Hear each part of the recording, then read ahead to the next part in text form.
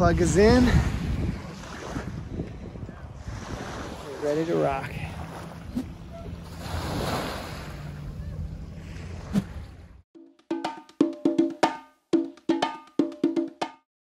So I grew up in Salt Lake City, Utah, and one of the best ways to cool off in the hot summers was to go to one of the many lakes that surround Salt Lake City up in the mountains. Small lakes. My parents had a little boat, motorboat, could pull skiers. And then I got so into it and loved it so much that by the time I was 17 years old, I bought my first boat. It was a 1972 Lone Star. This is an aluminum hull that I sanded down, completely removed all the paint, removed the interior, repainted it, redid the interior, carpet, the whole works, and had a pretty nice little ski boat as a teenager in high school. And so my friends and I would go out, every other day to one of these lakes at that point, down to Lake Powell, my favorite place on the planet. And boating, water skiing, wakeboarding, surfing eventually, more recently, tubing, all of it, just my favorite thing to do on planet Earth. And now with my own kids, I love it all the more. There's nothing more satisfying than seeing your kids learn to do stuff.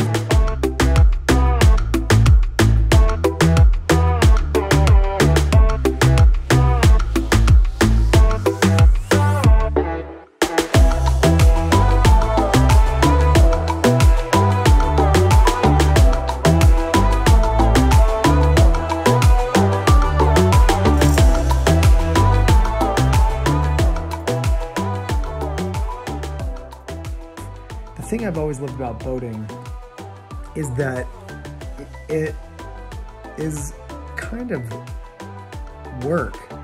I really love vacations and doing things that cause you to work a little bit, and especially cause your kids to work. It's not easy, you've got to hook up the boat, you got to get everything prepped, you got to drag it out to the lake, you got to unload it off the trailer, and I'm not complaining.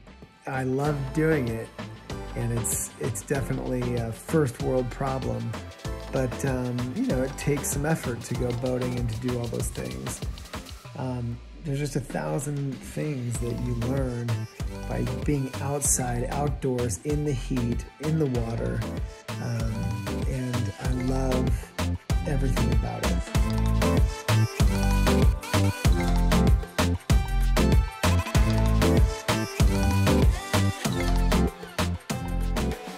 Tell me, what was the best part? I don't know. Bumping off the other kids. Bumping off the other. What was your favorite part, Kixie? Bumping off the other kids. Oh, yeah. All right, I'll do more of that. All right, here we go. I think I loved boating very early. Buying my first boat at 17 because it gave me freedom. It was like this place where I could be in complete control of the atmosphere.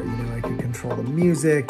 I could obviously control the boat, control the vibe on the boat, and it was just a way for me to express my sort of playful, carefree nature.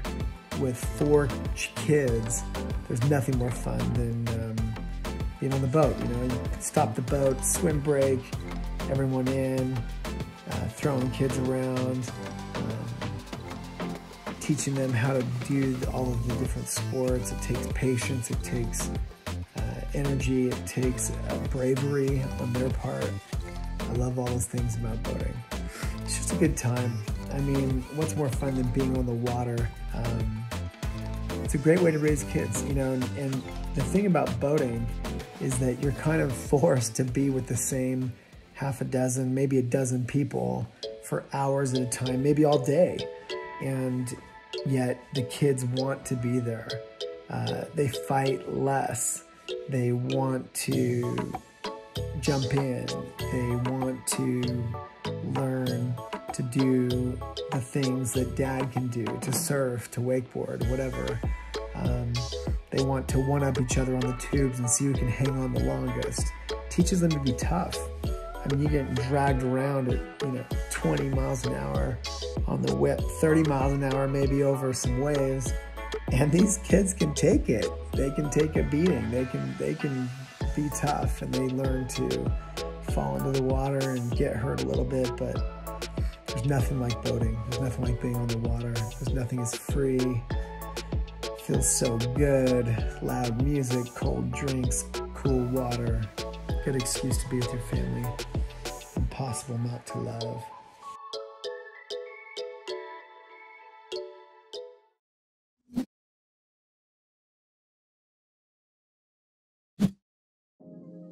Where you guys, I'm just gonna ask you. So in New York, apparently, We got the Taekman crew. We're here live in Utah finally. We've been talking about it for a long time. Dude, it's been years. I know. East Coast to West Coast connection. Covered the whole country only to get here. Their whole purpose. No. Yeah, we might not leave here. That's right. What are we doing today? What are we doing today? Little off-roading, little boating, little ATV. Wish us luck, ladies. All right, Cash. You ready to rock? Yeah. You driving today? No. Maybe a little bit? A little driving. Maybe a little bit? Yeah, you can drive. Kingsley, you want Cash to drive? No. I have a battery. I need it. All right, let's do this.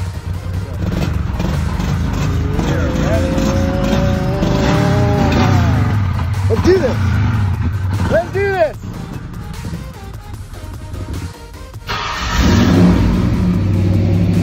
You ready, kitties? Yeah. Woo!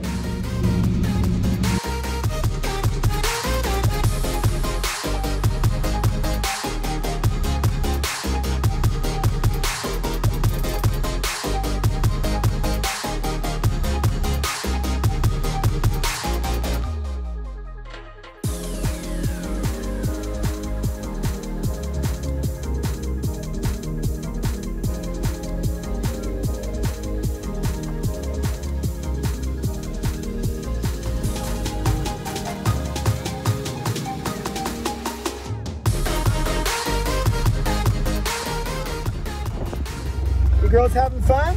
No. Yeah. Why not?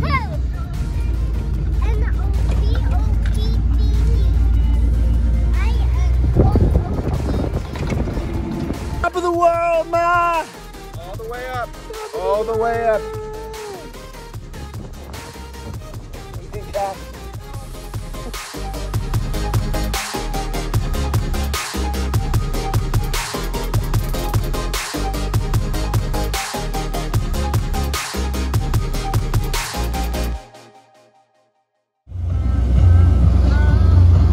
You guys have a good time? Woo! Have a good time, Cash? All right, Kristen, Sactional's owner. yes. She actually set them up herself, which I must say, I was impressed. Yeah. For a housewife of New York. So you guys are moving across the country, Yes. new home. You've only seen it by pictures. Yes. But here's my favorite part about Sactionals. Yes. You know they'll fit. Yeah. Oh my gosh. Totally. Doesn't matter, right? I know, but I'm like, my configuration. I'm like, do I do 2 and a coffee table, or what are those things called downstairs? I've never even seen those. The U tables or which? No, your little round thing. Oh, the squatmans. Yeah. Squatmans. Those And are then so have cool, you seen right? the table for the? You've seen those. Yeah. Yeah. Yeah, I love that. Yeah, you just- Got it, baby. We're going outdoor furniture. What do you, I mean, Josh, we could do 2 and 2, or we could do a love seat and 2 sides. It's kind of cool too. We're gonna have options. But That's the what beauty of color? it. That's- You need to get Shawn your Are measurements. you going and for like- going for new covers? Yeah. Yeah. No, we Can't need, be no, on we need a purpose. whole other thing. I have a whole other living room now. Yeah. Let's see what you can do. Yeah, your first video was amazing that you guys did. Wait, you really put them together? Yeah, we really did. They did a whole stop motion. Josh called me. He's like, dude, I didn't know it was like gonna be that serious. It'll take you Saturday morning, but now you know how to do it. The first time is the hardest. You know? Getting the covers back on after you wash them. Yeah, Your hands actually. Yeah. but you can wash them. Yeah, no, my mom washed them. And she goes, these are brand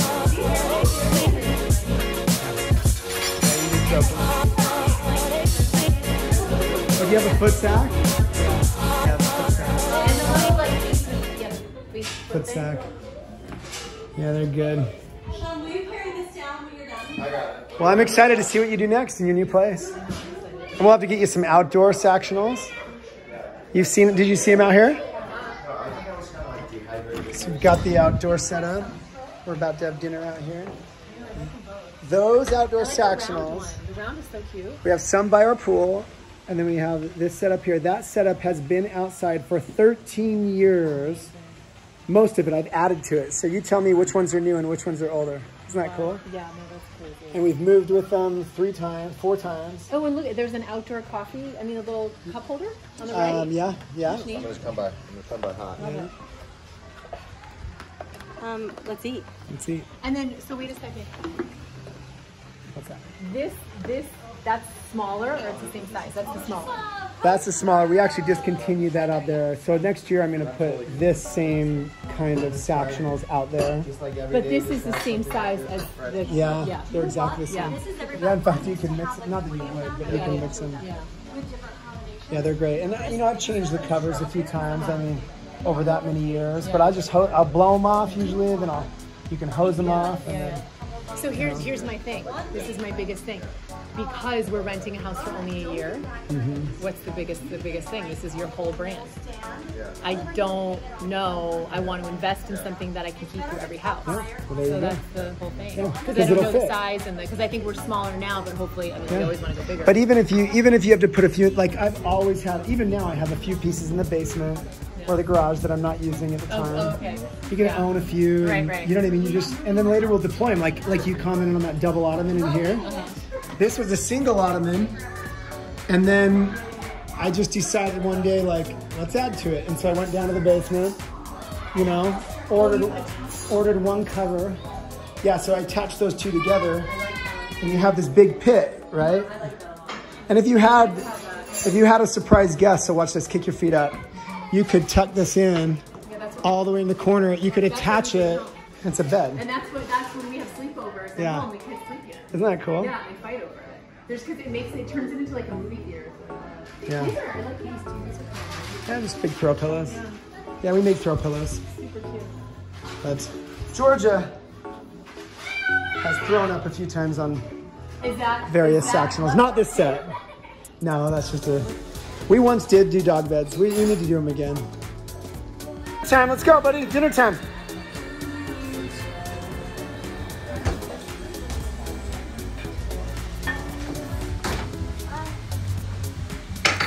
You mean Lovesac? Yeah. You can get on it.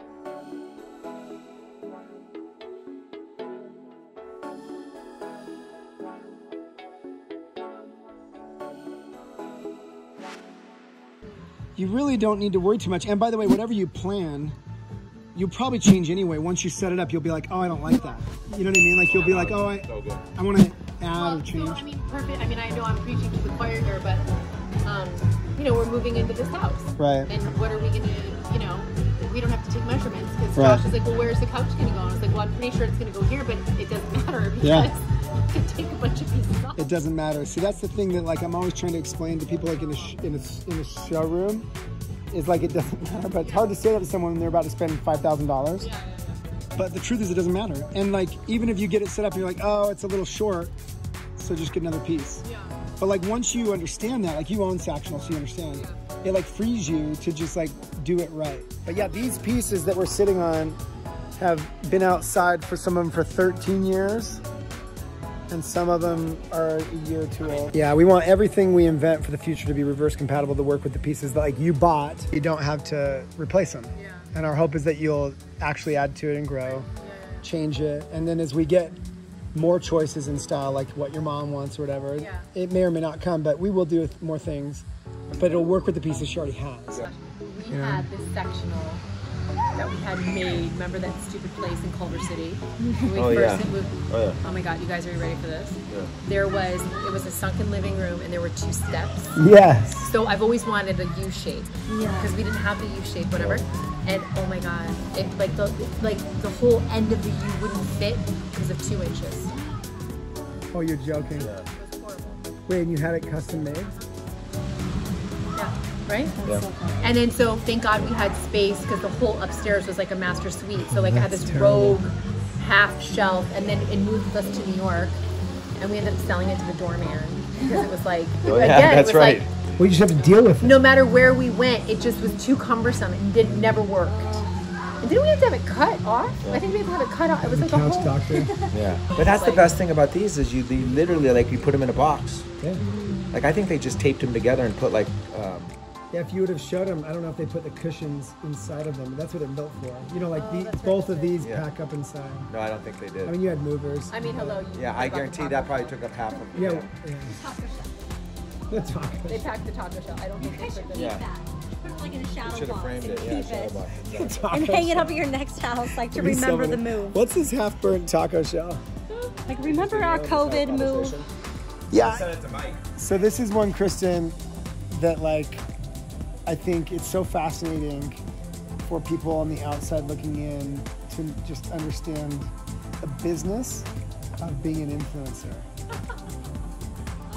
Yeah, and so like, because we talk a lot about entrepreneurship on my blog, and now like you ask any kid, like, what do you want to do when you grow up? And they're like, an influencer. Yeah. Well, I don't know. Like, Well, maybe my it's... kids will say, "What is?" I think it was Kingsley, right? Somebody asked in her second grade class, "What does your mommy do?" And she goes, "She's an Instagram model." I was like, "No, I'm not." Well, what does Kingsley's mommy do then? Well, I mean, I would say I'm a model first, Okay. like a real model, A model slash, influencer. and not the other way around. Influencer. I mean, I still model. Yeah. No, I'm with you. Yeah.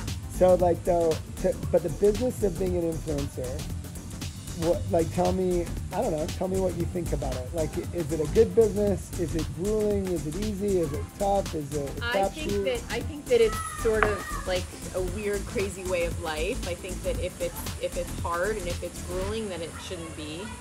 I think that if you're authentic about what you're doing, it comes naturally. You know. I will say this as a influencer husband, it's a lot of work. Yeah. The amount of time and energy that goes into the stuff that she does. I mean, she'll be up until midnight, like working on stuff, and it's like, it's labor intensive. Yeah, it is crazy. Do you ever feel like, so I've always wanted, because like I've dabbled, you know, I did my vlog daily for a year. Yeah. It was grueling, but like, and now I just do it occasionally. I go through these moments where I don't want to even video anything because I just feel like I just want to hang out. I don't want to be on. Yeah. Do you ever feel like you have to be always on, or do you feel like you found a good way to manage that? I think that, I mean, there are times where I feel like I have to always be on, but at the same time, I don't really care. You've just gotten used to it? Yeah, and I'm not like a big retoucher. Like every now and again I'll retouch like something under the eye or whatever, but like there's these people that, oh my God, they have all these gnarly filters, and I'm like, well, it helps to be beautiful. Oh, thanks. But you know, it's like for me, I will take a picture and I'll generally post it within 5 minutes. Yeah. I don't usually hold on to the content that long. Yeah, and I like to keep things in real time, which is the best part about this road trip. Yeah, I've begun taking fewer pics in my bikini because I just don't seem to get the likes. But yeah, well, bikini shortages during COVID it's one of the horrible time for a bikini drop. It's one of the nation's. I was teasing Kristen because I was like observing.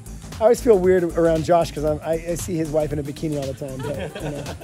But I was observing how, you know, I don't think I've ever observed anybody take a bikini shot in the Badlands of Nebraska. Or where were you, Wyoming? No, South Dakota. South Dakota, yeah, that was pretty awesome. And then I hit the arches too for another bikini photo. Yeah, the arches, I feel like, you know, you could see that, but the Badlands, that was awesome. So I have quite a few friends who are influencers or pseudo-influencers, and like I do feel like it's underestimated just how much work it can be, you know. No, definitely, because it's not just a picture, it's the content, it's writing the content, it's uploading the content, being clever, and then you misspell something, you're like, yeah. I mean, that's the hardest thing, because I've been modeling for so many years. I'll get a modeling job now and it's like they have the art direction, they put me in the clothes, it's amazing, as opposed to somebody sending me something and I'm like, oh my gosh, I've got to get creative and figure this out on my own. It's not easy.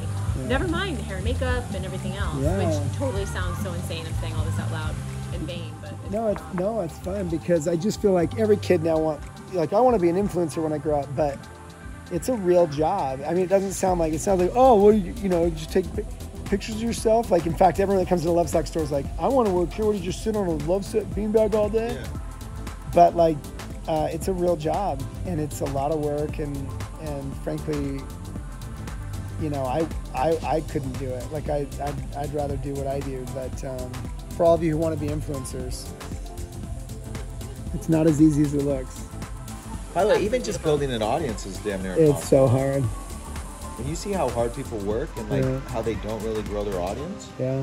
it is hard. Instagram's made it really difficult. I think Instagram should have went the other way because it's an endorphin rush, right? People want to feel like empowered to want to post, and they should be able to reach their entire audience. And I feel like at the size it is, it's almost like a public service, public utility. Yes.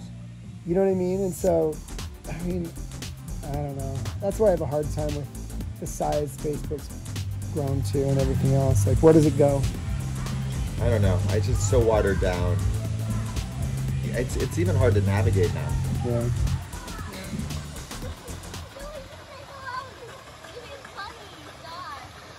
Time for bed. Dad, look, I'm not even moving it. It's moving. Time for bed.